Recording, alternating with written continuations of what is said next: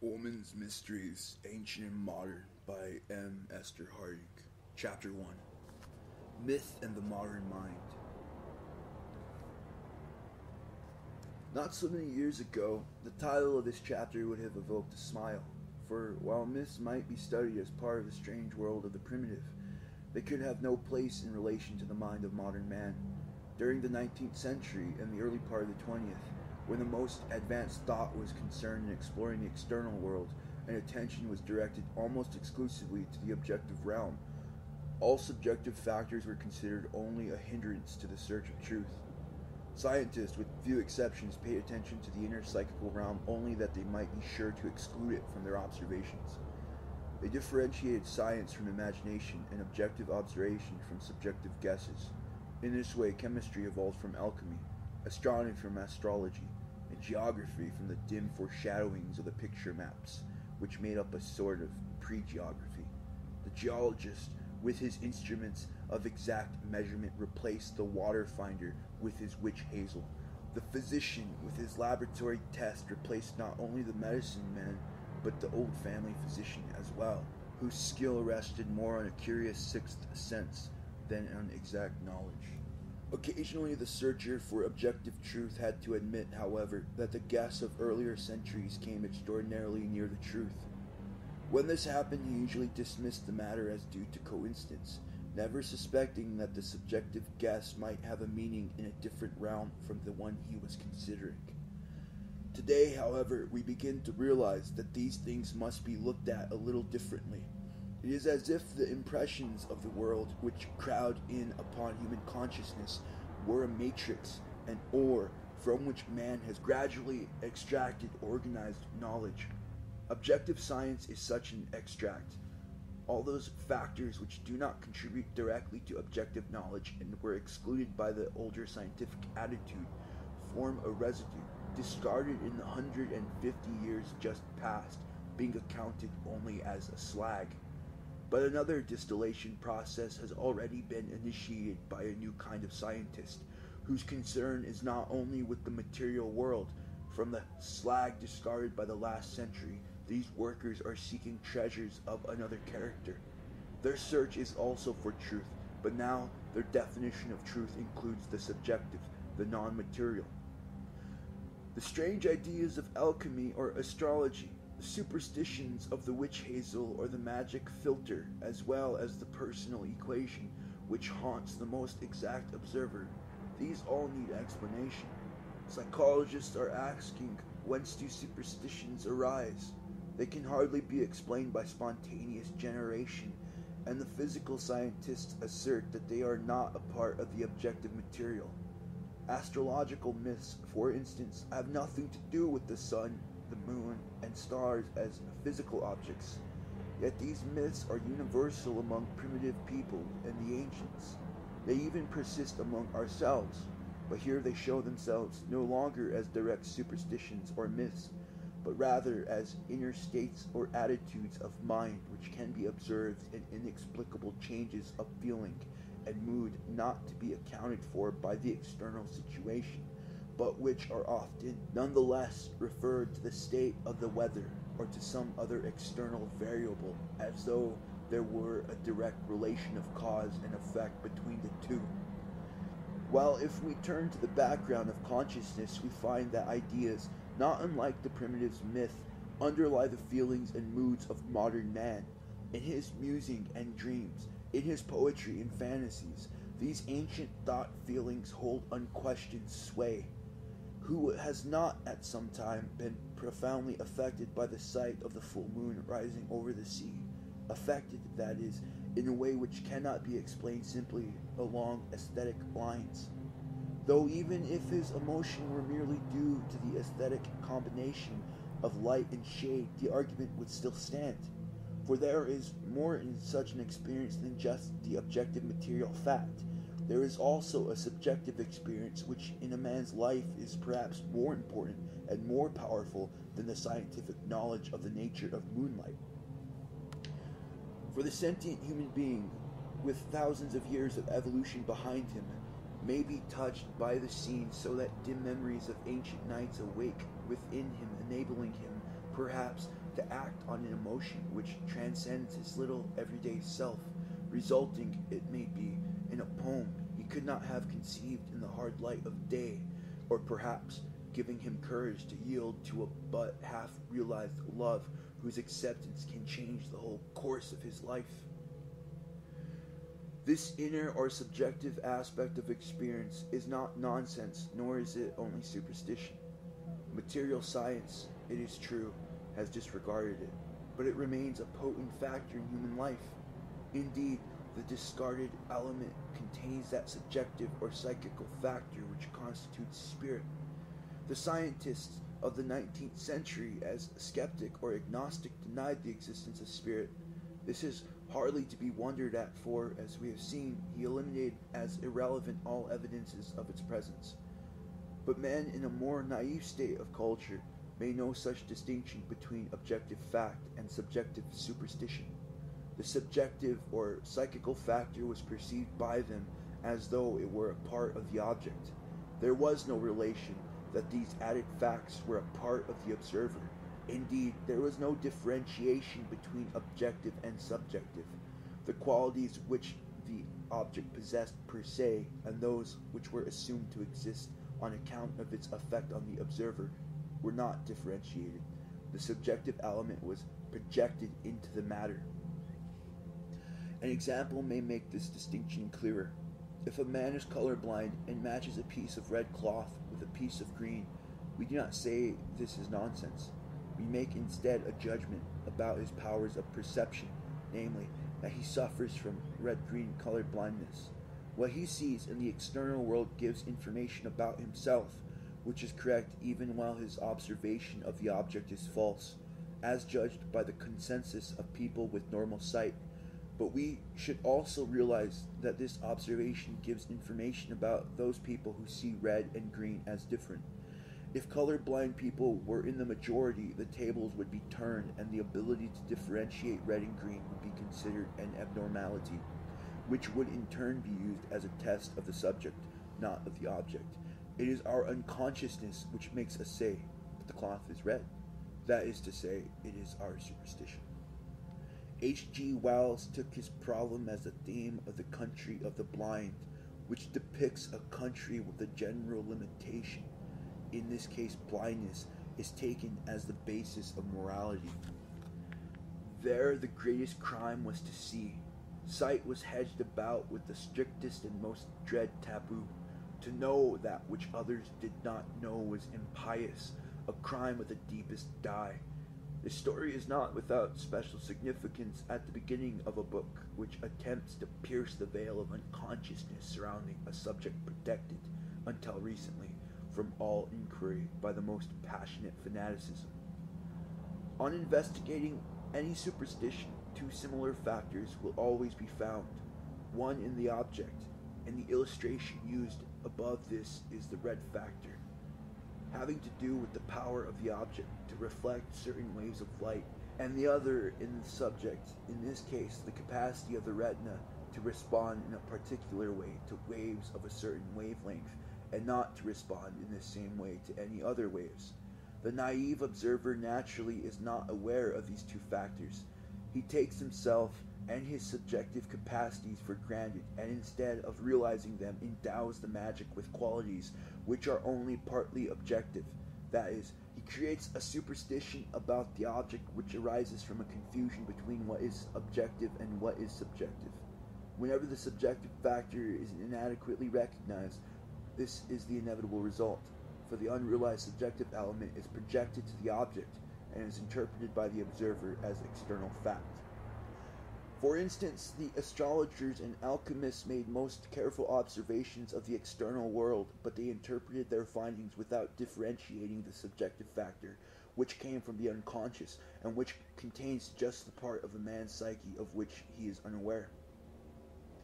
In much the same way, we also fail to take account of our psychological peculiarities and characteristics. We are ordinarily entirely ignorant about them, unconscious even that they exist. Or if a dim awareness of our psychological lack comes to us, we turn away from fuller knowledge. For as in Wells's Country of the Blind, it is taboo to see more than other people. These subjective factors, however, are potent psychical entities. They belong to the totality of our being. They cannot be destroyed. We may ignore them, repress them, but they continue to exist. So long as they are unrecognized, outcast from our conscious life, they will come between us and all the objects we view, and our whole world will be either distorted or illuminated by the superadded subjective factor. Thus, the object is altered, so that what we perceive is never really the object itself, but always our view of the object. The scientific method deals with this dilemma by eliminating the subjective and psychological factors as far as possible, and then concerning itself with the objective or relatively objective data which remain. Such a process excludes the human element and results necessarily in a mechanical concept of life. Indeed, it produced the machine age, where value is largely measured in terms of available physical energy. Yet if this is so, it is strange to recall how satisfied our predecessors were with this mechanistic view of life, for we in the present generation are increasingly dissatisfied with it. Those men of the 19th century had an enthusiasm for science, for objective or factual truth, which was religious in its intensity. There was nothing mechanistic about them, in spite of their own theories.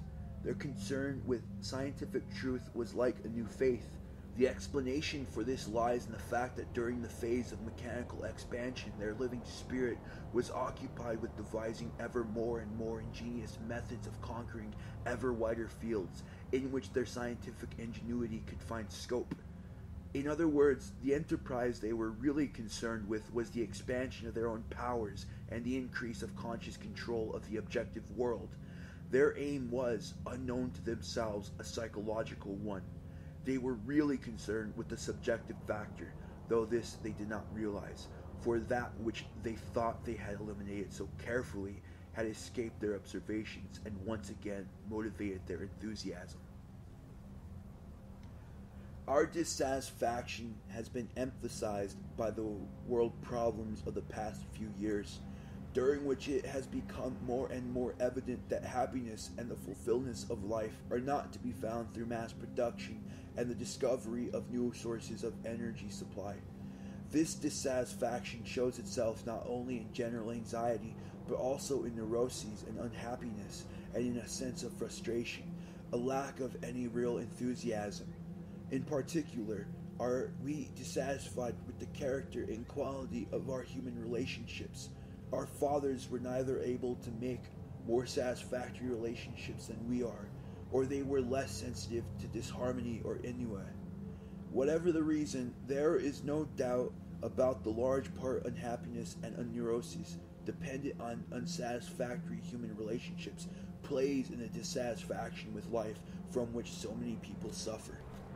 The life of today is empty and sterile, and we look for renewal, whether we want to or not, from that source of spiritual awakenings which lies within, for our science has proved itself strangely impotent in the face of a threatened breakdown in our culture. In order to gain a new vantage point from which a fresh world philosophy may perhaps be built up, a renewed contact with the deeper levels of human nature is needed, so that a really vital relation may be established with the laws or principles which activate humanity. Only through such a renewing experience can we hope to be able to bridge the chasm which has opened up before our Western civilization. In the past, when a breakdown of morality and economics, of world philosophy, confronted a civilization, it seemed that nothing could be done except to reinforce the ideals on which the culture was built, whether these were materialistic or spiritual. But in most cases, recovery was impossible. The ideals had carried the civilization as far as they could. Further expansion along those lines was impossible, and the culture crumbled. Barbarians surged in. The Dark Ages supervened until, through the succeeding centuries, a new culture was evolved, not, however, from the remnants of the old, but arising spontaneously from new soil, from the inferior people who invaded and destroyed their civilized and cultural predecessors. Some believe that this fate is about to overtake our Western civilization, and that those things which we and our ancestors have built up are about to be destroyed, while our values will go into the discard, replaced by others which are not values to us, but represent those powers and impulses which have most strenuously been repressed and denied. Perhaps this is the fate that is in store for us, but perhaps another solution of the problem may be available. The highly developed is always replaced by the underdeveloped, the civilized by the barbarian. This is the inevitable course of history. Today, however, a new factor has come into play. Through the study of the unconscious, we have found a way to be reconciled with the barbarian within ourselves. The world drama can be, and indeed not infrequently is, played out within the individual. Power and prestige, abstracted from the highly developed parts of the psyche, are applied to the more lowly parts so that they may be educated, may be raised from the position of barbarism and degradation. But this process, the individual can pass from an exclusively intellectual and rational attitude to one where the forces latent in the unconscious are given due recognition and are thus no longer in stark opposition to conscious attitude. If this peaceful revolution within the individual could be accomplished in a sufficient number of people, might it not be that a renewal of life, even in the whole of Western civilization, could take place without the necessity of passing through a phase of destruction and barbarism? For the revolution would take place within, in individuals. It would be a psychological happening and would make unnecessary the overthrow of a one-sided civilization by people representing the excluded elements. For this reason, it is essential that we study the unconscious in order to reconstruct our attitudes in accordance with the neglected forces which still manifest themselves there. Foremost among these neglected values is the subjective factor, which is deliberately eliminated in the attempt to differentiate the object as a thing in itself. The neglect of the inner or subjective aspect of life has led, particularly for women, to a certain falsification of her living values. For example, in the conventional judgment of the past, a woman had one prime adaptation to make, the adaptation of wife and mother. If she married well, she succeeded. If she failed to marry, she was all too likely to be considered a failure. The success or defeat of her whole life even might be measured in the general estimation of the world by this external or objective standard alone, and indeed, being married, the success or failure of her marriage itself was judged also by external standards. If any difficulty arose in her relation to her husband, her tendency was, and still often is, to seek for an external remedy. It is not uncommon, for instance, to hear that a woman has tried to heal an emotional breach with her husband by taking a trip or redecorating the home. The subjective side of the problem is, in such cases, discounted and allowed to vent itself only in moods or bad temper, or in some neurotic disturbance. In homes where the external standard rules and the subjective side of life is ignored, these neurotic manifestations are not taken seriously into account. For the most part, they are even disregarded as mere emotionality, nervousness, or little weaknesses of temperament.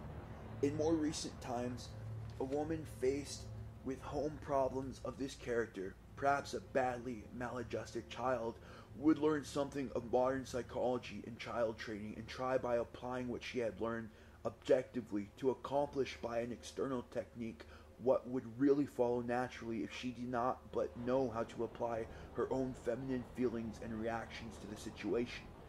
But insofar as her own subjective life is disregarded, this natural effect of her being is nullified and she is left with no resource but a mechanical technique, at best a poor substitute for a living reality. Today, the success or failure of a woman's life is not judged to anything like the same extent on the exclusive criterion of marriage. Her adaptation to life may now be made in various ways, each of which offers some opportunity for solving the problems of work, of social relations, and of her emotional needs. If, however, in order to gain discipline and development on all sides of her personality, she seeks to make an adjustment to life which is not one-sided but is as many-faceted as her own nature, her task is a most complex one. For while the stirrings within, which require a field of activity in the outer objective world, are accepted by herself and others as legitimate, other longings, which also have their origin deep within her being and which seek for a spiritual and subjective fulfillment, are not so generally acknowledged. The manifestation of these needs is frequently considered to be little more than moods, whims, emotionality, superstition, and so forth. So pressing have these subjective problems become, however, in many instances, that the psychological factor which the older physical scientists eliminated is now being eagerly sought out and analyzed. Once again, the stone which the builders rejected is becoming the headstone of the corner. For every human being has not only impulses and instincts which need life lived collectively in the social group for their satisfaction, but other instincts and impulses also which urge him to find himself as a unique individual. Each one has a nature which seeks for love and relationship, and also there is embedded in everyone the necessity to strive for impersonal truth. These opposing tendencies are expressions of the duality of human nature, which is both objective and subjective. In all human beings, such an opposition is at work and leads inevitably to conflict. In the Western world of today, this conflict is most severe and bears hardest upon woman because Western civilization lays a special emphasis on the value of the outer, and this fits in more nearly with man's nature than with woman's. The feminine spirit is more subjective, more concerned with feelings and relationships than with the laws and principles of the outer world, and so it happens that the conflict between outer and inner is usually more devastating for women than for men. There is another reason why this problem is a particularly urgent one for women today. This is related to the recent development of the masculine side of woman's nature, which has been so marked a feature of recent years. This masculine development is definitely related to her life in the world of affairs. In the majority of cases, it is even sought as a prerequisite for earning a living in the world, practicing a profession, or following a trade. The change of character, which has accompanied this evolution, does not stop at the professional part of a woman's life, but affects her whole personality and has caused profound changes in her relation to herself and to others. But as long as the masculine side of woman's nature was allowed to remain, as it was in the past, undeveloped and unconscious, it either slept unrecognized or it functioned in a purely instinctive fashion.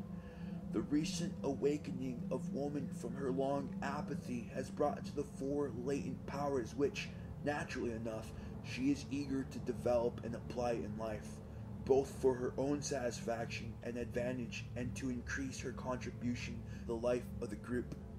This step forward in conscious development is not without its difficulties and drawbacks. Woman has moved away from the old, well-established woman's way of conduct and psychological adaptation and finds herself today beset by problems which neither she herself nor the pioneer women who initiated the movement for women's emancipation foresaw. These changes have produced for woman an unavoidable inner conflict between the urge to express herself through work, as a man does, and the inner necessity to live in accordance with her own ancient feminine nature.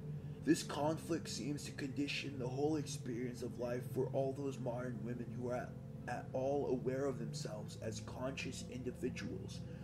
For them, a one-sided life is not sufficient. The conflict between the opposing tendencies of masculine and feminine within them has to be faced. They cannot resume the feminine values in the old instinctive and unconscious way.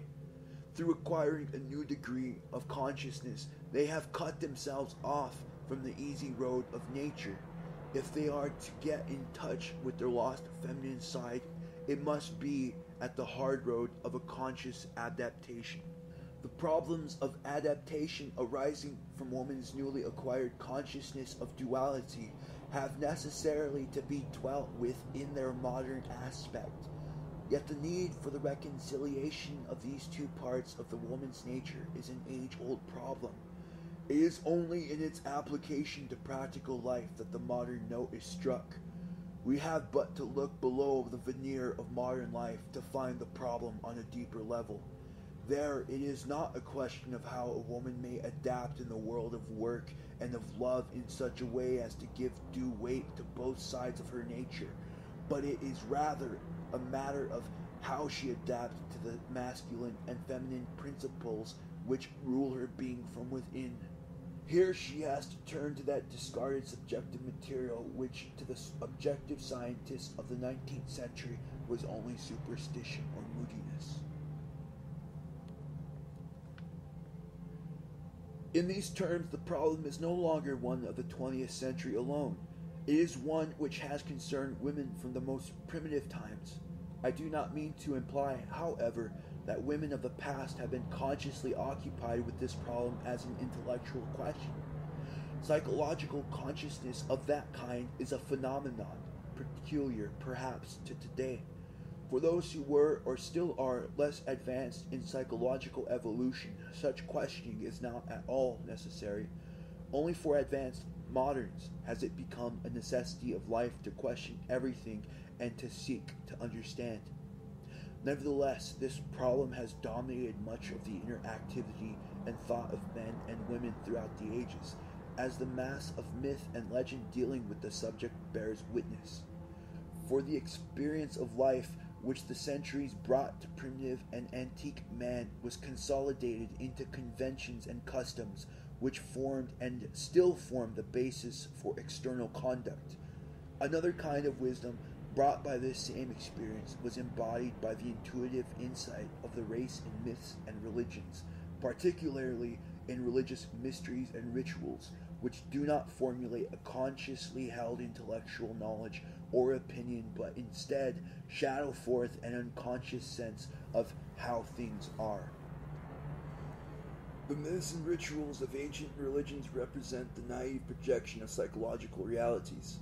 They are undistorted by rationalization, for in matters which deal with the spirit realm, that is, the psychological realm, primitive people and the people of antiquity did not think, they perceived, by an inner or intuitive sense, as indeed we still do today.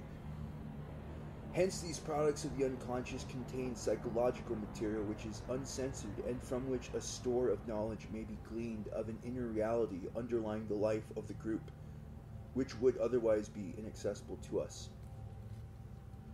Jung has pointed out that myths and rituals represent the fantasy of the group and that this material may be interpreted psychologically by a method similar to that employed in the study of the unconscious products of individual men and women, when it will yield information relating to the hidden psychological realities on which the group life was founded. Therefore, by an analysis of the dreams and fantasies of an individual, we can discover what psychological attitudes really underlie his conscious facade. What are his genuine motives? What is the true nature of his relations? This reality may not correspond at all to the idea of his inner state which he himself holds. His conscious ego may distort the facts and be self-deceived by desires and instincts for self-preservation, self-esteem, and the like. But in the unconscious, truth cannot be dissembled in this way. The unconscious can only mirror the actual facts and therefore cannot lie. For this reason, a dream or fantasy may tell the expert more about a man's real character than anything he himself can say. His dreams and fantasies show without bias his relation to his personal problem.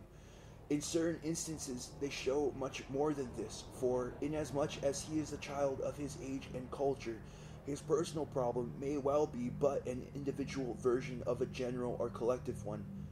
To the extent that this is so, his unconscious material will show the relations of psychological forces and tendencies in a general form, which would be applicable to many people still situated as he is. But in dealing with dreams and fantasies, we have always to bear in mind that we are studying a single individual whose personal circumstances will color the presentation of what may yet be a collective or general problem. Hence, we cannot unhesitatingly say that the dream or fantasy of an individual shows how things are in a general way, but only how they are in this case.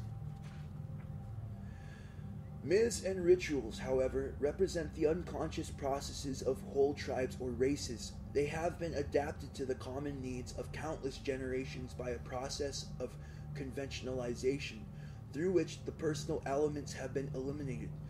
There remains the general themes which are common to all the individuals of the group. The fact that equivalent myths and rituals are strikingly similar, even as to detail, in the cultures of widely separated peoples, indicates that they represent general psychological themes which are true of humanity no matter where. And indeed, the dreams and fantasies of modern people occasionally show a similar generalized character of resembling ancient or primitive myths. This resemblance between the dream and some ancient myth may occur in cases where there is no knowledge of the existence of such a myth, so that the dream cannot be explained as borrowing. It is a spontaneous creation of the unconscious. Jung first elaborated this theory in his Psychology of the Unconscious, and has since added much to that first attempt to understand the personal problem of an individual by means of the collected images in his dreams. But he has done more than this, for he has shown how these collective images may occur in people whose personal problems depend on an unsolved collective adaptation. Practical experience of the unconscious of many people of very different caliber teaches that the dreams and fantasies tend to have this generalized or myth-like character in two classes of individuals. First, those people whose personal life has never yet emerged fully from its unconscious beginnings, or has been swamped by collective material surging up from the depths of the unconscious. And second, the myth-like character may show itself also in the dreams of another class of people, namely those whose personal problems have already been largely dealt with either by the experience of life itself or through analysis. This generalized character of dreams is thus found in people at the two extremes of development: those who have not yet achieved an individual life apart from the collective stream of inner images, and those who have largely assimilated their personal problems and worked their way through to a wider viewpoint. In the case of those individuals who have not yet achieved a satisfactory personal life, but are still trailing clouds of glory, as it were, the object of analysis must first be to establish that which is lacking, namely a personal relation to the world. This situation and problem I shall not consider further here, but turn instead to those cases where an adequate personal life has been built up, and yet collective material breaks through into the dreams, while at the same time there is a serious dissatisfaction with the life which has been achieved. In such cases, the individual's problems cannot be understood if it is viewed only from the personal angle, for no human life consists only in the personal. To earn one's living, marry and beget children, and take one's place in the social group is not enough. Beyond this, each man and woman must acquire a broader understanding of life if he is not to be suffocated in the childishly personal. As civilized beings, it is necessary, as Jung has pointed out, to find for ourselves a worldview, which implies a more fundamental adaptation to the world, both in its outer and inner aspects, than is usually necessary to steer one's way through a small or provincial life, where an almost completely unconscious and instinctive functioning suffices. Many people, it is true, live and die on this plane, hardly more aware of the stirrings of the spirit than animals or peasants. But those individuals whose dreams contain a preponderance of collective images are faced with the necessity of building for themselves a better worldview, and of concerning themselves with these general questions, whether they come in terms of outer problems, such as social or economic or international relations, or in the need for inner philosophical or religious formulations.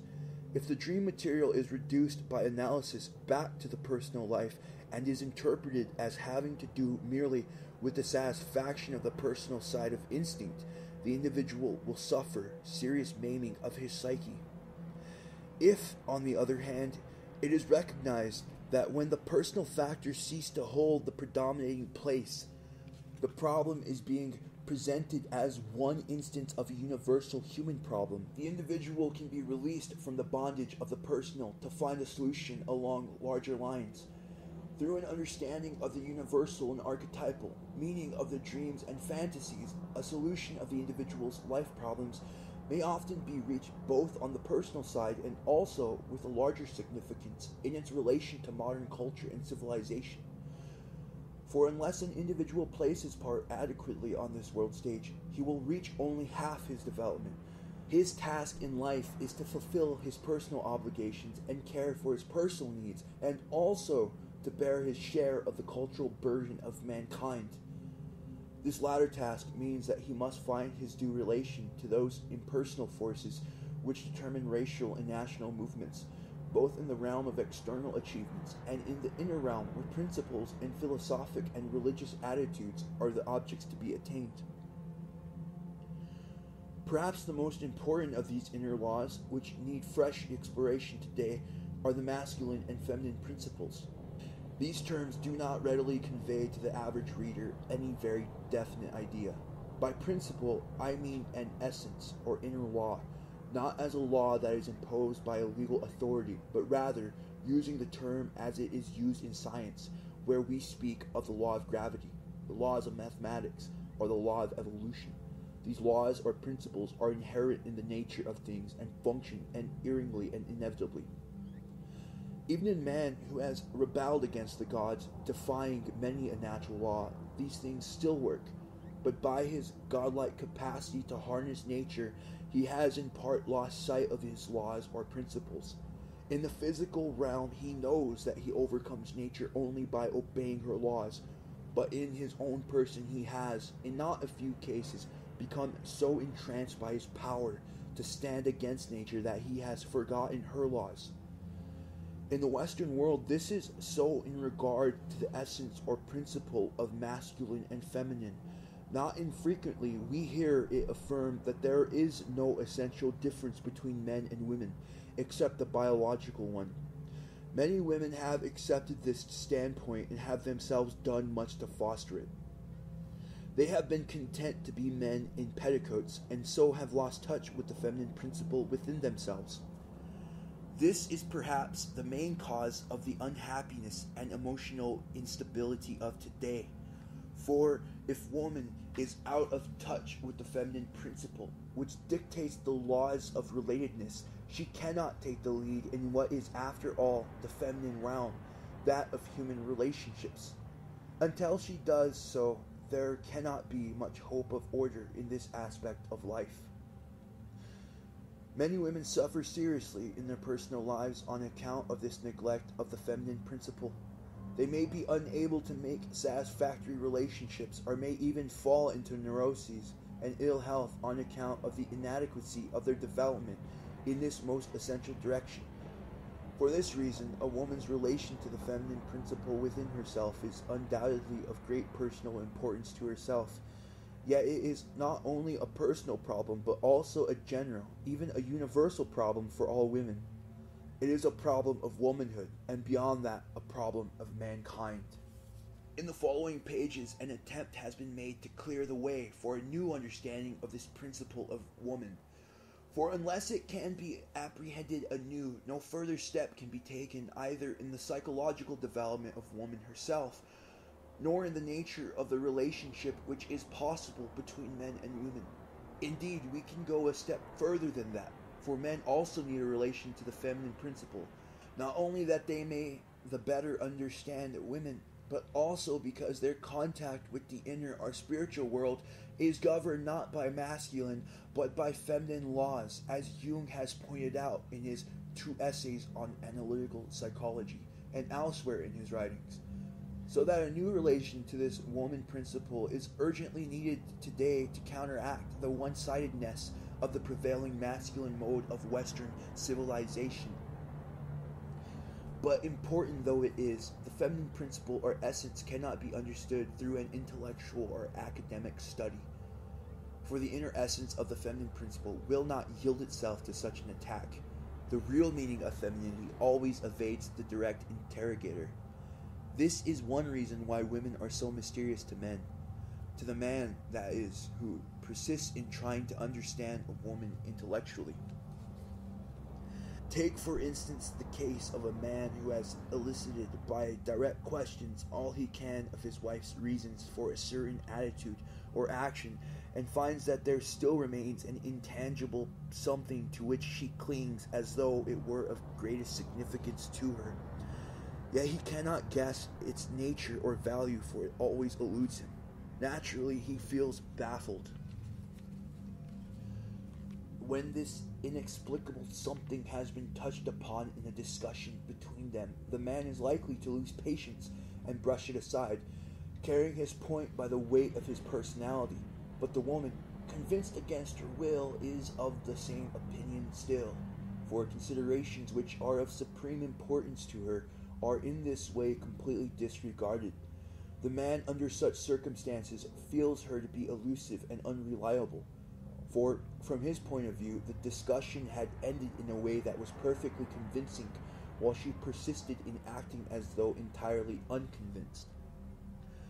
In a situation as this, the man does not realize that the discarded values form the very essence of the feminine approach to life, constituting a part of the feminine principle or eros. For to him, these things seem to be but the outcome of moods or whims, impalpable nothings, which are best treated with a tolerant disregard. This woman was unable to express the values which were yet of great importance to her because she did not understand them herself. She was only aware that she was dissatisfied with the outcome of the discussion, for she was held by unknown considerations in an unconscious and compulsive way. Such a situation is not a unique one, but is quite typical. Women in general find themselves, when discussing any vital problem with a man, held by factors which they can rarely explain. The woman's relation to her own feminine principle is something which controls her from deep within her own nature, but she is often supremely unaware of what it is that holds her. She has no conscious understanding of herself, and is for that reason totally unable to explain herself to a man, and even if she could put her feeling into words, he would not know what she was talking about unless he also had experience of the deeper functioning of the human being which would allow him to comprehend her. In seeking to understand the nature of these hidden reactions, we must renounce our superior intellectual attitude, which considers them only errors, mistakes, or dross, and attempt to understand them in their own terms, for they are so impalpable that the intellect and rational analysis cannot grasp them. Even women themselves are at a loss to define or explain them, because they are almost universally separated from the very principles by which they are controlled within, albeit unknown to themselves. When intellectual acumen fails us in this way, we have to turn to unconscious products for enlightenment and see whether a study of symbols and instinctive ways of acting may not throw some light on the obscurity. For unconscious factors of the psyche are first sensed, not in concepts, but are perceived in the outer world, projected into inanimate nature, so that when man sees human qualities and characteristics as belonging to inanimate objects, there are not just arbitrary imaginings, but are reflections of his own unconscious qualities. When he regards natural phenomena naively, personifying them as in myths and folk tales or in the poetic language of art, he is interpreting nature in accordance with his own nature.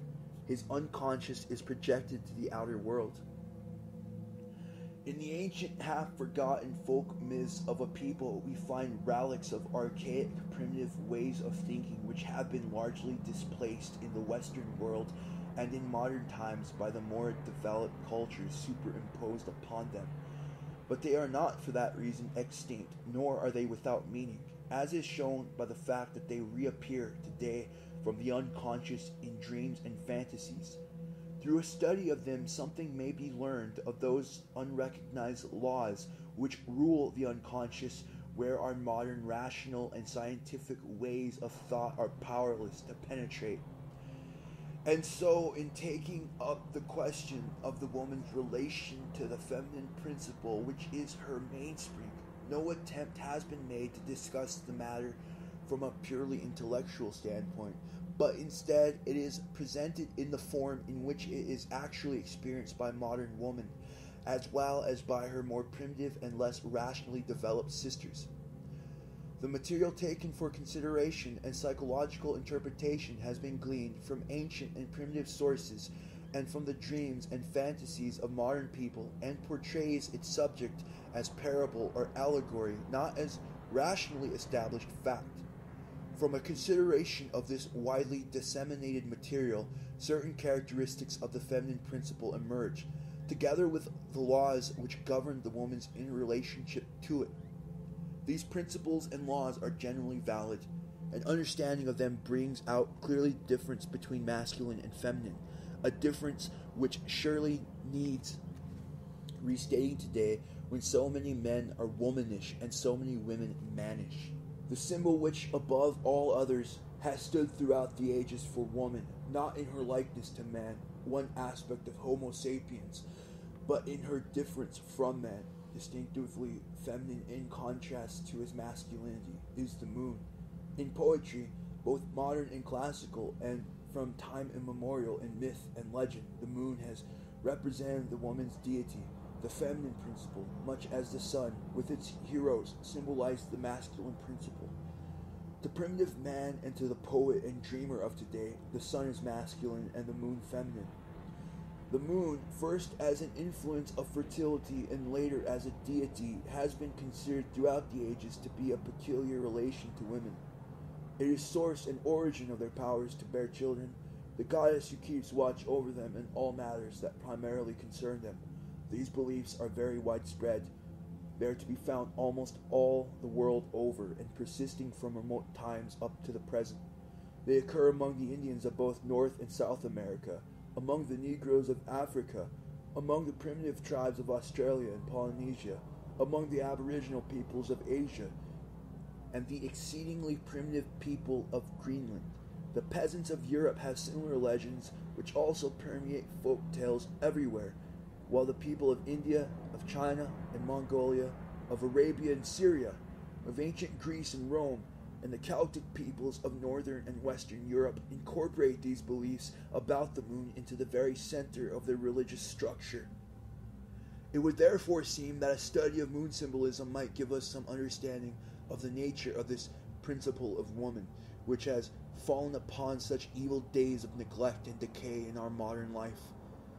And so we turn again to the ancient differentiation of male and female, arising from the depths of the unconscious in the form of symbols, whose eternal reality is still exemplified to us in our everyday experience of the great light which rules the day of reason and intellect, and the lesser light which rules the night of instinct and the shadowy perceptions of the inner intuitive world.